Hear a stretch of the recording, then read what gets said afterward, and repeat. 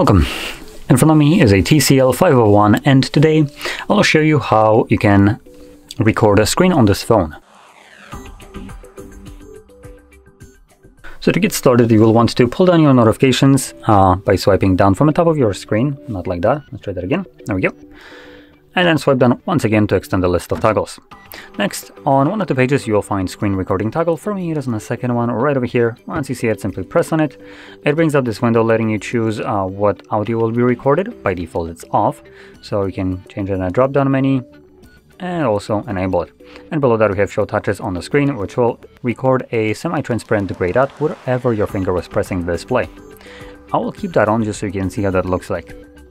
Anyway, we're gonna select start. This will begin a 3-second countdown, and with a notification, or without it I guess, it's gonna start recording.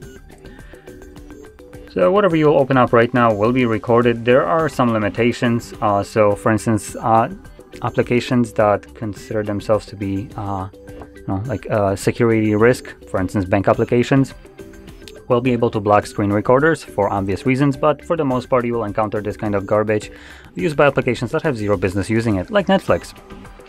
Anyway, once you're done recording your screen, just pull down your notifications again, and here you'll find this notification. Select stop on it, and this will automatically save your screen recording to your gallery application. I'll open it up right now just so I can show you the video. As you can see, we are right now in the Photos tab. You can also navigate into folders, and here you'll find the movies folder, which might be a bit easier to find your screen recordings, as that's where they will be located at.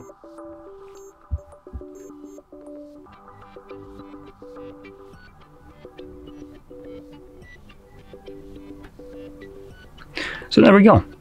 Now, if you found this video helpful, don't forget to hit like, subscribe, and thanks for watching.